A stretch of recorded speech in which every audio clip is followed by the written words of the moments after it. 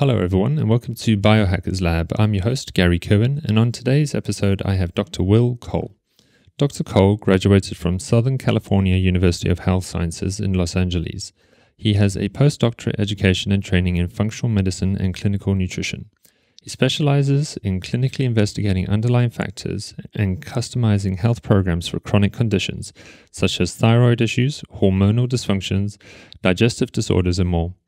He is also the author of the book Ketotarian, the mostly plant-based plan to burn fat, boost your energy, crush your cravings, and calm inflammation. Will, thanks so much for coming on for an episode for today. Thank you so much for having me. No problem. So, yeah, we're just speaking off there, how you had a glowing review from one of my previous guests, Dr. Carrie Diulis, and she was saying to someone who was asking her about type 1 diabetes and following a vegan keto way of eating that if anyone wanted a book to follow, it's your book, Ketotarian. And yeah, so investigating you a little bit more and reading a bit about the book, I knew I had to get you on because you just fit right into the way that people like listening on the show. So I think the first question I'd like to ask though is, what is a Ketotarian? So Ketotarian is my play on words, right? It's this amalgamation of the best of being plant-based and the best of being in ketosis, of being fat adapted.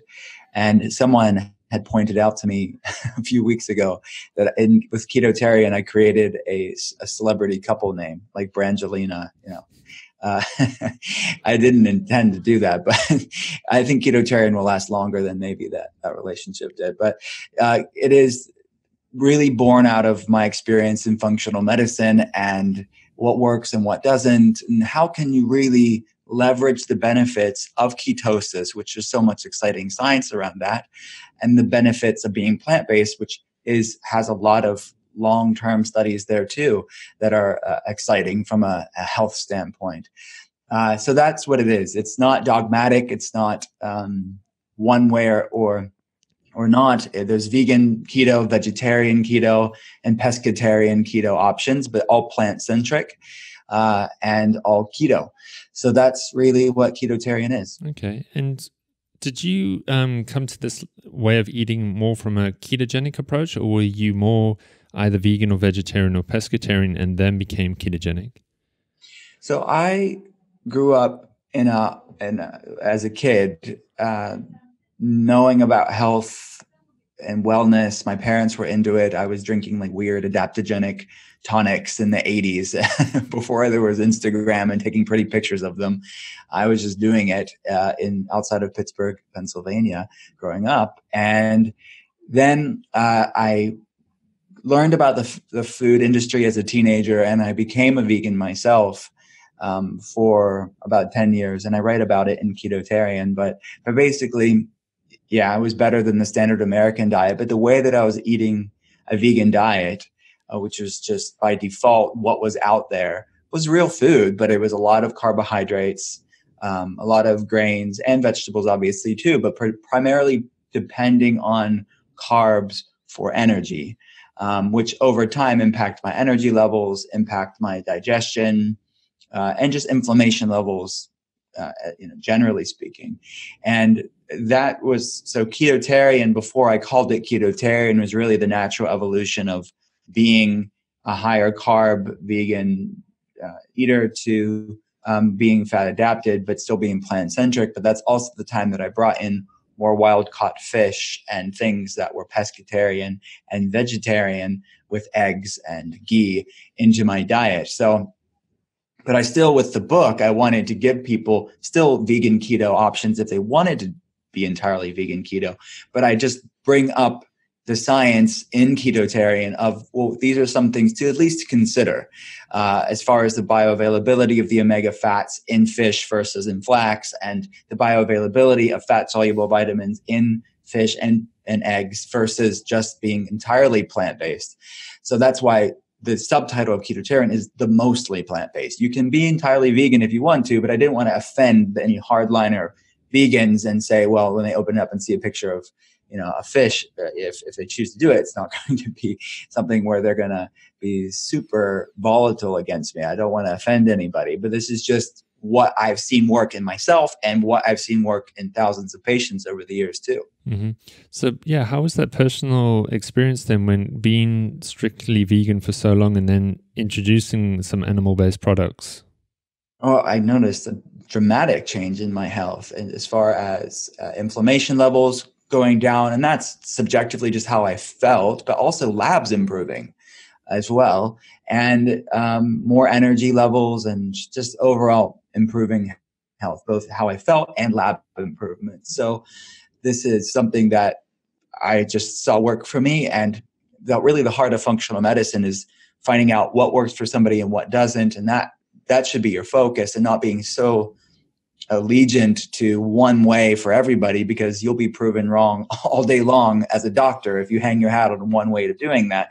So I wanted to still encapsulate nuance and customization under the umbrella of being plant-based keto and ketotarian, so people can tweak it. People can do things like cyclical ketotarian or seasonal, or there's so much nuance to that conversation. It's not one size fits all. And then obviously the tailoring of vegan, vegetarian, and pescatarian, you can kind of make it your own.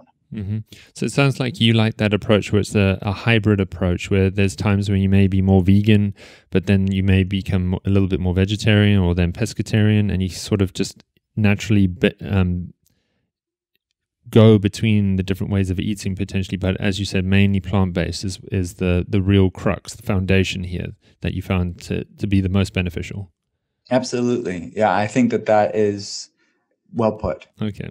And when you were talking about the vegan options there too, with your experience now, do you think it is that like another difficulty level to stay vegan keto though, because you have to be so much stricter or more diligent in your nutrition and your sources of food? Yeah, it definitely takes more thoughtfulness and more care to making sure you're getting the proper amino acids. And that's not just vegan keto, that's, I would say, veganism at large. But I guess because we were removing a lot of the higher carbohydrates from a traditional, conventional vegan diet in ketotarian, they're going to have to be thoughtful of a few things. Now, for some people, that's great, and they enjoy that. They love that way of eating. They feel the best where they eat there, and that's maybe the personal preference as well, for ethical reasons or religious reasons, or they just want to do it intellectually. So, and you talk about my friend Dr. Carrie Diolis. She is vegan keto, and she feels fantastic there. But she is thoughtful about her food choices. So hopefully because the majority of ketotarian is vegan keto, like there's 81 some recipes, over half of that is vegan keto. There's a lot of options there. So I wanted to give them a resource if they wanted to do it. But so that thoughtfulness was already put into there. But yes, as a general rule, there's less options. You're not having eggs. You're not having ghee. You're not having wild caught fish. So they're going to have to be more specific about the foods that they pick from. And I know a lot of questions always from people who maybe are eating a more animal-based way is just, where'd you get the protein? Like, how do you get enough protein when you're eating mainly plant-based foods? Do you have any tips on your best ketogenic sources of protein? Sure. So in completely the vegan keto like selection of foods, a few things that I talk about in the book are nuts and seeds. I think a mixture of those plus vegetables, you're going to get a variety of the different amino acids, the essential amino acids that you're not going to get from food specifically. Spirulina is another, maybe uncommon, not having a slab of spirulina, but you can add it to dishes and add it to drinks, or they sell like tablets of them too, so you can have it that way. Such a inchi, which is like a South American peanut nut, that is a great source of amino acids, and something that I allow for in the vegan keto track of ketotarian are fermented organic non-GMO soy like tempeh and natto, which are other good completely vegan keto protein sources. And the hemp variations of them, like the hempeh and the hempfu, which Dr. Diolis and I have talked about those options for the people. So we came up with a good list of complete proteins for them to get in this way of eating. Okay, and you list all of that in the book for anyone who needs to know. And then, and then the same it comes with fats, because I think a lot of people just think, do you just end up drowning all your food in olive oil or coconut oil just to get that level of fat up? Yeah, so there's olives and olive oil and avocados, avocado oil, and then coconut and coconut oil, and then nuts and seeds as well. So there's a good variety. I mean, most of the fats that I think people should be focusing on, whether they're vegan, vegetarian, pescatarian, or not, there's some just traditional keto. I think those are really some of the best fats to focus on. And then obviously there's the eggs and the fish for the people that still want to be ketotarian, but have other options too. Mm-hmm. And so when someone is more pescatarian keto, are they just having a little bit of fish? Or could they have a meal which is predominantly seafood or fish based? I think there it comes to that own personal experimentation. Where do they feel the best at? People have different requirements, nutritionally speaking, as far as where their body's at, what deficiencies they have, how's their gut health, what's their starting point. And I definitely have seen people that are eating fish throughout the day to really rehabilitate, getting those bioavailable omega fats and using that food as medicine. They're having it more than the next person that's maybe using the fish as like more of like a condiment or like a side dish. It's still very more plant centric, but it's just a little piece of seafood. So it really depends on the context of what the person's going through and how they're using food as medicine. Generally speaking, I would say that most people, especially readers now that the book's been out a couple of months, and I'm seeing how people are doing it, and just feedback from people that aren't my patients. This is the first thing for me. I've never written a book before, that they are using the fish more of a side dish every once in a while. It's not like they're doing it. It's still plant centric. Mm-hmm. Yeah, and I was also wondering there, how much food in a day? So, just to give you some context, I've spoken to some people on the other spectrum of the ketogenic world, or like the carnivore ketos, who are mainly meat-based ketogenic, and they can eat a lot of meat in a day. Do you get the same when you're more on a plant-based ketogenic side of things, or do you have just enough calories, like 2,000 calories a day, or are you eating massive bowls of salad or vegetables or something like that? Obviously, it also depends on the person and their energy output and metabolism and all of that stuff, and their age. But what I'm seeing and how the meal plan is structured in Ketotarian and how I'm seeing people doing it in real life via social media now, they're not eating a lot of food. And one thing that I've seen clinically that I'm very glad that people are doing it properly when they get the book and using the meal plan is that they are well satiated, the way that we structured everything, eating an average amount of food. It's not an extreme amount of food because, as we know, fat is very satiating. So even something that looks like, hey, this is a decent meal, but I probably couldn't be filled off of this, they're filled, surprisingly enough to them. I find that the carnivore ketogenic diet, especially if it's higher protein, it's not as satiating, generally speaking, especially for somebody that's even gone from a conventional ketogenic diet that's more concerned with moderating protein. I find that what I've heard from people is that when they go to more of a conventional ketogenic diet to carnivore diet, they are more hungry. And they are having to eat more meat to maintain that satiety. Actually, I co-host a podcast called Keto Talk, and Jimmy Moore's the co-host of it. But he has another show called Keto Hackers, MD, I think it's called. And he has another doctor on the show. And they did that for a week. They did the carnivore diet. And that's what they both noticed as well, as that they needed to eat more food and that they were more hungry. So there may be something to that. Okay. And I'm just also wondering, when we're talking about the different ways of eating, it sounds like it is, you're guided more by personal preference on the person side, the patient side. if a patient doesn't have a sort of ethical preference or anything like that, they just want to get healthy. Do you, using lab tests then, the functional medicines side of things, do you end up finding that you go one of the three different routes, either vegan, vegetarian, or pescatarian, even if the person doesn't have an ethical reason why they might want to be vegan, you're just guided by the lab results? I'd be interested to sort of understand, or listeners to understand, like what kind of lab results would push you in what type of direction? Yeah.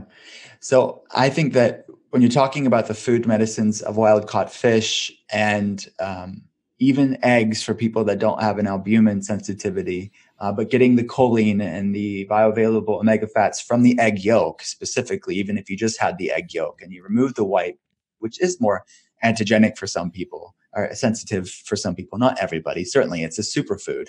But with that said, I think that these vegetarian keto, pescatarian keto fat sources are really healing and very therapeutic for people using food as medicine.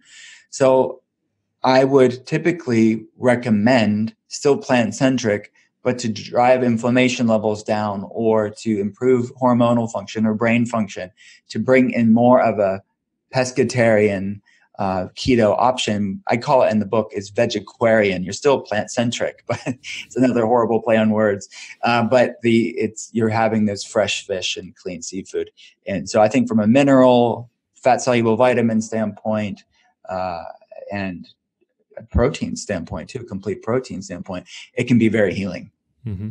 And do you think animal-based products then can stimulate inflammation? Because we're talking a lot about that as a parameter why we want to eat this way to help things. I'm just wondering, have you found that animal-based products, either meat or eggs or something like that, can be pro-inflammatory? Yeah, it can be. So there's a few things that you would want to look at just from a general standpoint.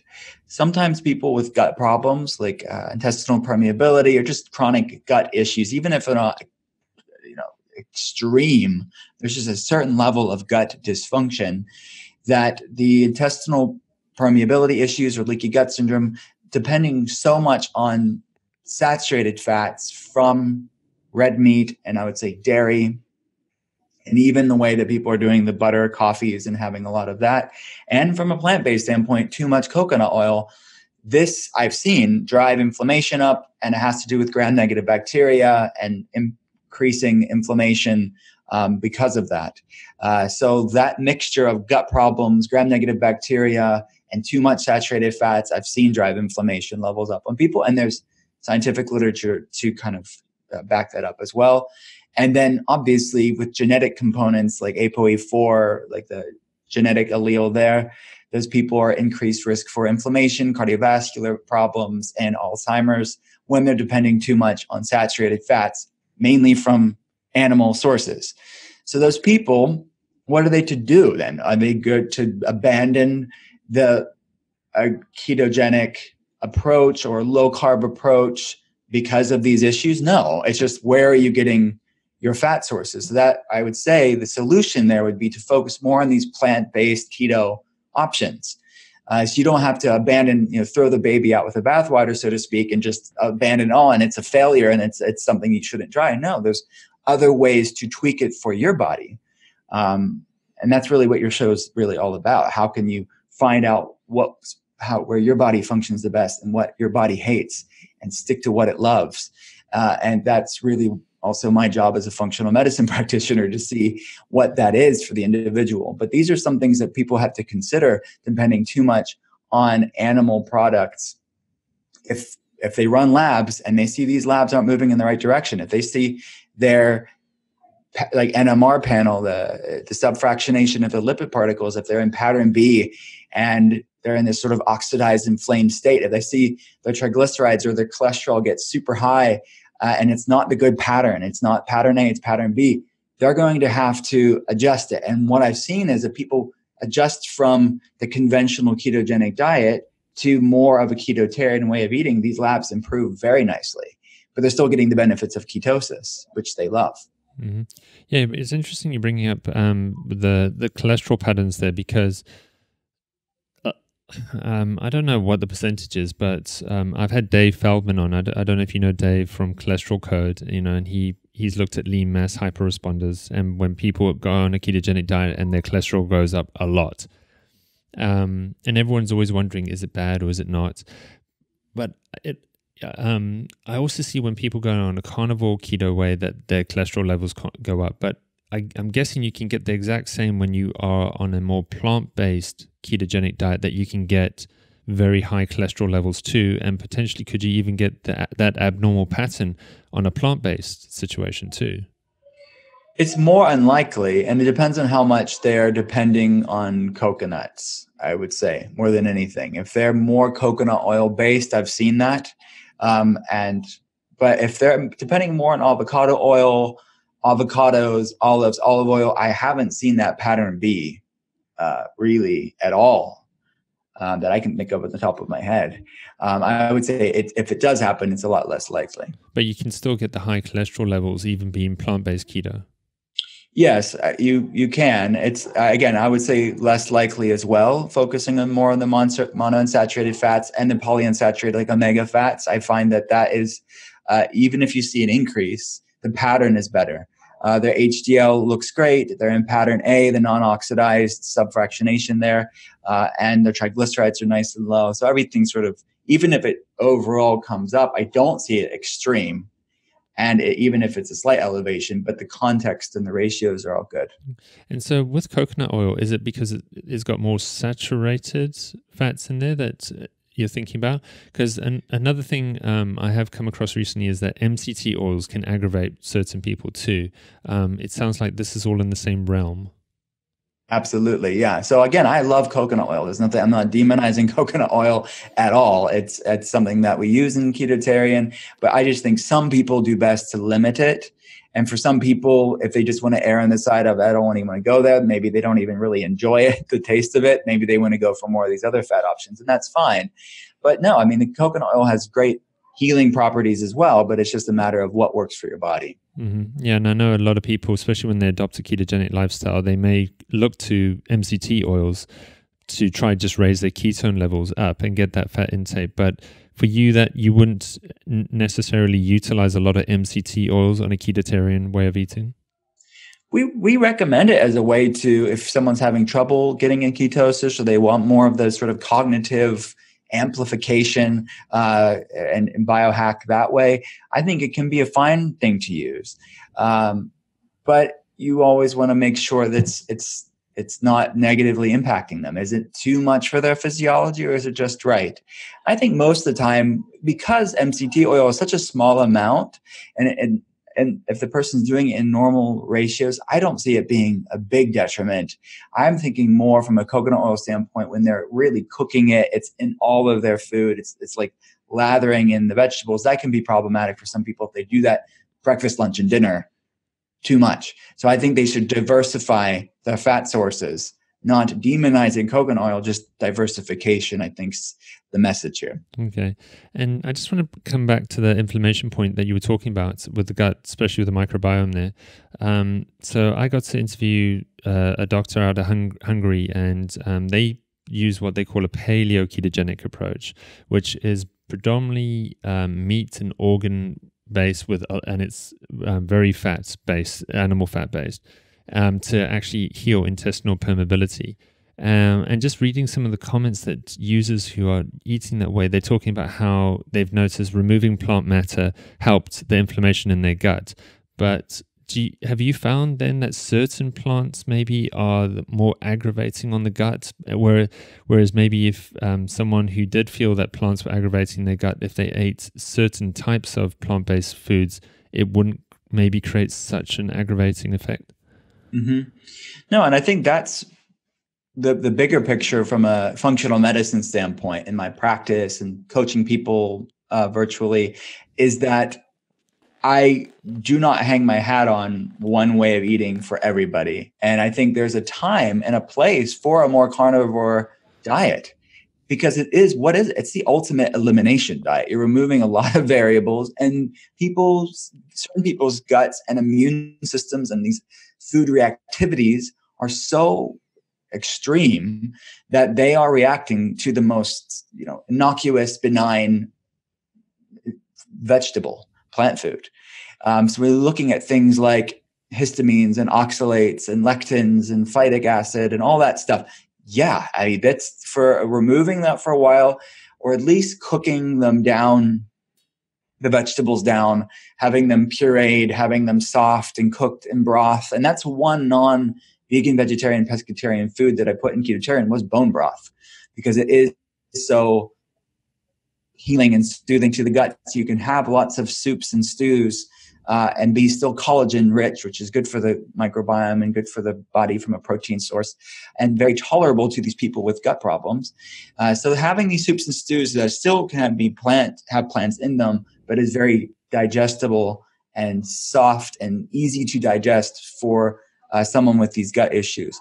But to the larger point, I think even if you removed vegetables entirely for a time, there are times when I put people on a carnivore diet while we're healing their gut.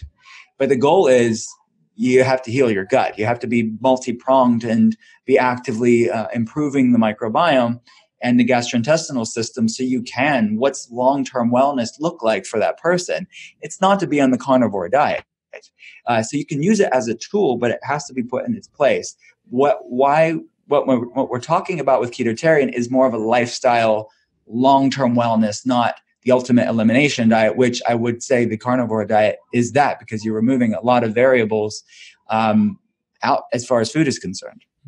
So it sounds like you're considering that the plants themselves aren't a causative factor in creating the intestinal permeability. They just happen to be along for the ride and stimulating things, that there's other factors that led to that issue to begin with. That's why putting them on a carnivore way of eating helps to heal the gut lining. Once the gut lining is healed, you can introduce plant-based foods back in again, and you shouldn't get those reactions.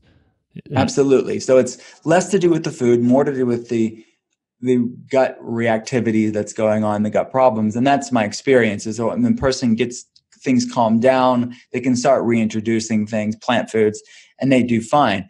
And again, not everybody has to go that extreme to be a completely carnivore anyways. They just have to then cook down their vegetables, have them soft, more of like a GAPS-like approach, where you're having broths and soups and stews, but there's still vegetables in them. Is that maybe the best way to consume vegetables, is that you need to cook them quite well, so that you, even if you don't think you have an intestinal permeability issue, that you don't create a potential for it by making sure the way that you cook your vegetables is optimal? I would say the majority of people, yes, that is true. Okay. Yeah, and I was also just wondering then, do you do a lot of testing with ketones and glucose? I'd be interested to find out if you find certain vegetables, or I don't know if you even introduce certain fruits, if they have quite a dramatic effect on your ketone levels or your glucose levels. Yeah, so it's something that from a patient standpoint, yes, we're tracking that and looking at serum insulin, looking at C-peptide, looking at glucose levels, looking at ketones, and tracking all of that on spreadsheets. We get super nerdy here from a data standpoint and making sure patients are improving and achieving their health goals. But in the book specifically, I gave people the option. If they want to keep it simple and not get super data minded, then they can just keep it simple, focus on the foods, go off of how they feel. And I think a lot of times that resonates with a lot of people. And then there are a lot of biohackers, and that's a lot of my patients. So I wanted to also give them general things to look out for from a lab standpoint, whether that is running A1C and triglycerides, HDL, getting a baseline there, or just a day-to-day glucose and ketone standpoint too. So it's really, for me, where does that patient thrive on? And some people love the data and they want to get into it. And that's honestly most of my patients. But I realized that there's another side of life that stuff creates anxiety and stress for them. And they don't get, geeking out. They don't get geeked out by that stuff. It actually adds to their anxiety and stress, which isn't good for their health. So you have to kind of realize, okay, how much information is too much information? And you kind of have to, that's part of my job of tweaking that and making this sustainable for them. Mm-hmm. And if they feel like a certain way of eating isn't sustainable, it's not going to be sustainable. And they're going to do it for a little bit, and then they'll get burnt out, and then they'll think the whole thing's a failure, but it's just they were going about it wrong for them. So that's the things that I think about at night. And when you were also just talking about earlier with the meat and the dairy, it just got me thinking, how much do you consider the sourcing of the vegetables? So what I'm looking at here, where people might have a problem with animal-based products because of maybe some antibiotic use in the animals, or what they were eating. Do you think that has also the same kind of issue in the vegetarian, vegan, keto way of eating, that you want to be looking specifically for organic fruits or organic vegetables, that kind of thing, so that you're avoiding any chemical load from from consuming so many vegetables? Yeah, I think so. So you want to, and we mentioned this in the book, that you would want to go for the Environmental Working Group, EWG. They update their list every year, and I'd say if it's clean, go for the clean 15.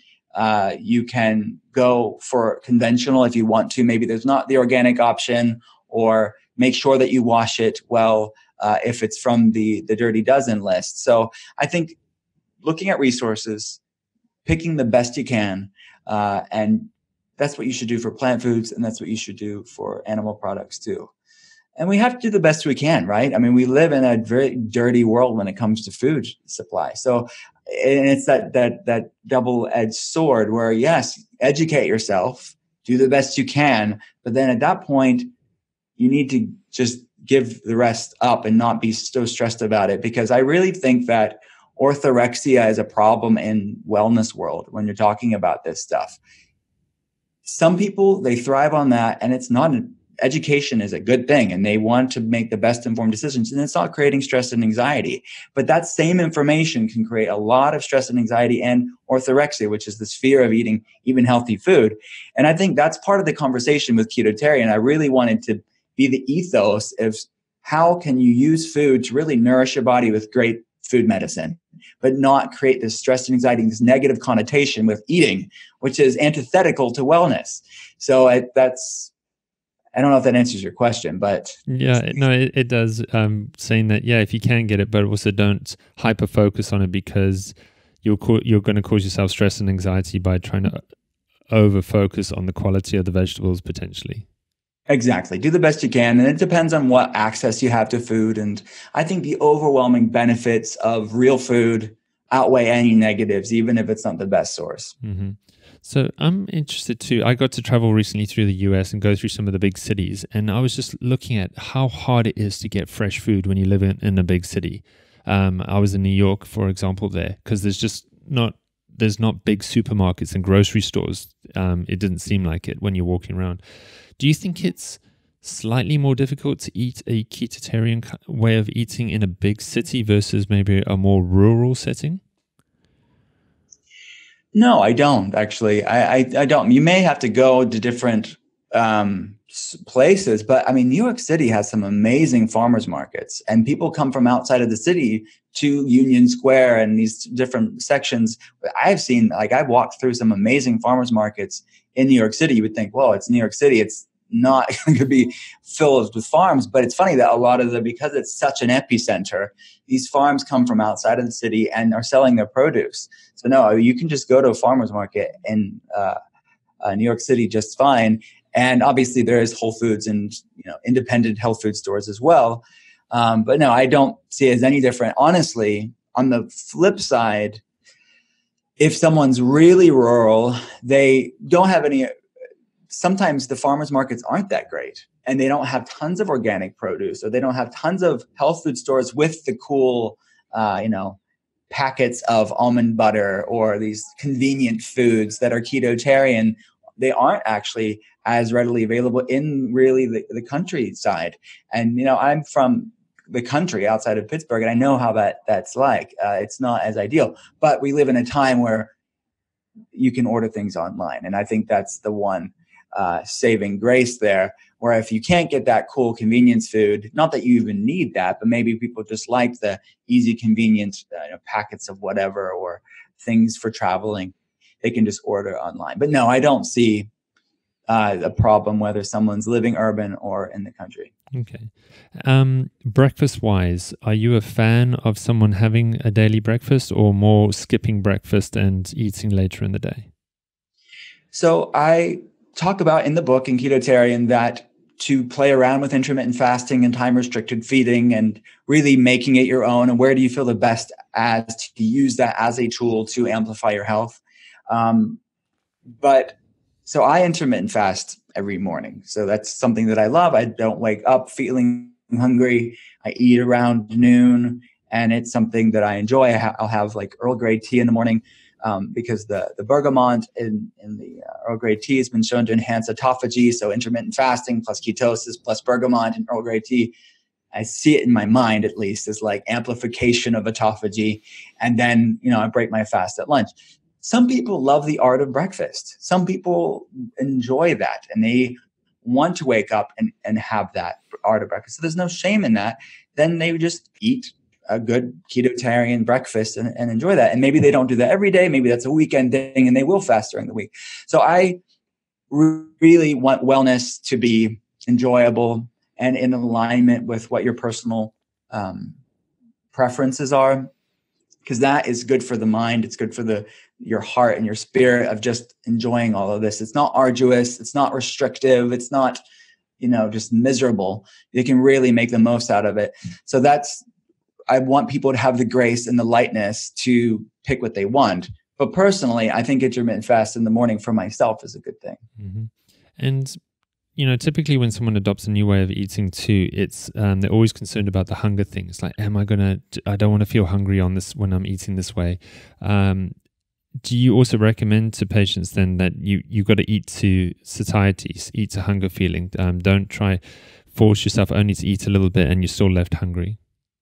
Absolutely. Yeah. So that's an important thing, is eat until satiety and being in tune with your body and being conscious with how your body feels. Because especially when people make the change to a new way of eating, even if they're going from a conventional ketogenic diet to more of a ketotarian approach, and especially if they're going from the standard Western diet to a low carb or ketogenic approach, they are changing the sources of the foods and the calories and that they're focusing on. Oftentimes I find the people that are irritable and hangry and feeling fatigued, shifting to this way of eating, they just aren't eating enough food. They're not fully there yet because they were dependent so much on other things for their calories. They're just not eating until satiety. So that's one thing that I would consider for people because that's important. Eating until satiety is an important thing. And as someone becomes more fat adapted, as you know, intermittent fasting will just randomly happen because you're not as hungry. You're not as hangry anymore. And you're off of that sort of volatile blood sugar roller coaster. And it's not even like something you even really are trying to do. You're just eating when you're hungry and you're eating until you're satiated. And these are just very simple things that we point out in the book that people can start being mindful of when they start eating this way. So I guess the takeaway there is it's a journey. You may find in the beginning that you may feel like you need to eat a lot just because you're trying to re-nourish your body, but then give it a few months and then you end up in this natural intermittent fasting cycle and your own eating pattern. Absolutely. So what will serve you at the beginning of this journey won't necessarily be needed or wanted later on. And as your body is shifting from being a sugar burner to being a fat burner, getting the benefits of ketosis, you have that metabolic flexibility. And some people have great metabolic flexibility. Some people have better metabolic flexibility, not entirely there yet. So you have to kind of see where you're at that point and really eat when you're hungry. I think that's the main thing. Eat when you are hungry. Eat until you're satiated for the average person. And then there are some people that want to push into the basics, beyond the basics of doing longer fasts. And they may be hungry during those longer fasts, but they have that foundation that they've already been there. This is not the beginning of their journey. They want to push in further into fasting. And I think that can be great too. I just wouldn't recommend that for the beginner or even the moderate person is to eat when you're hungry and to use intermittent fasting and time restricted feeding in a healthy, sustainable way. Mm-hmm. And when it comes to some other products, you mentioned nut butters earlier. It just got me thinking of butter in general. But are you a fan of vegan butters at all? No, no. As a general rule, no. If you look at the ingredients, it's pretty murky. I wouldn't recommend them. It's a lot of canola oil, a lot of industrial seed oils. No. I think there are probably better ones out there that are exceptions to that rule. But the general rule, what I've seen at least, is that they're really filled with a lot of inflammatory pro-omega-6 junk food. And just because something's vegan, just as the same as just because something's keto, doesn't mean it's necessarily healthy. Mm-hmm. And nut butters? Are you a fan of using nut butters? Yeah, I am. Yeah, I think that almond butter and macadamia nut butter and all those great nut butters can be a really good, easy snack for people to have. And well tolerated by most people. Mm-hmm. But do you find it's the same thing again if someone's primarily eating a ketotarian way for weight loss, that they could go too heavy, too much on the nut butters, which could cause them to stall in their weight loss? Definitely. Yeah, that's a good point. I have seen that before. And for those people, we have to cut it back. They're ODing on the nut butters. And I definitely, there's checks and balances for that. And we have this conversation as a team. We start looking at food logs and on spreadsheets, and we start seeing more and more nut butters. It's like a great thing, but it shouldn't be like the primary, you're like eating nut butters all day long. Because I have seen that impact people that want to lose weight. Some people, not a problem. They can have the nut butters and enjoy it and not a big deal. But yeah, from a weight loss standpoint, I have seen that be a little tweak that we need to make. Mm-hmm. Okay. Well, I mean, you've shared so many actionable tips already and lots of good elements to this. If someone does want to adopt a more vegan way or vegetarian way, how could they get in contact with you or follow you? Yeah. So everything's at drwillcole.com. That's drwillcole.com. So links to Ketotarian are on there, but it's on Amazon and Barnes & Noble and all the independent bookstores. But there are also video classes if people want to be more plant-based keto on the website.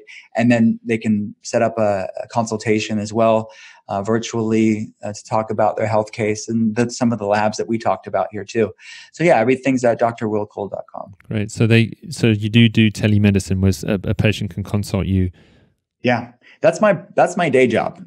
Writing up books isn't my day job. So it's primarily 90% of our patients are seen virtually, and that's what I do throughout the week. Okay, fantastic. Well, I'll be linking to all of that in the show notes and the description area. But I just want to say thank you again for sharing all your great information. I love your way of thinking too. And again, I think you're going to answer a lot of questions that people have who want to eat a more plant-based ketogenic diet. So again, thank you so much for sharing that. Thank you so much for having me.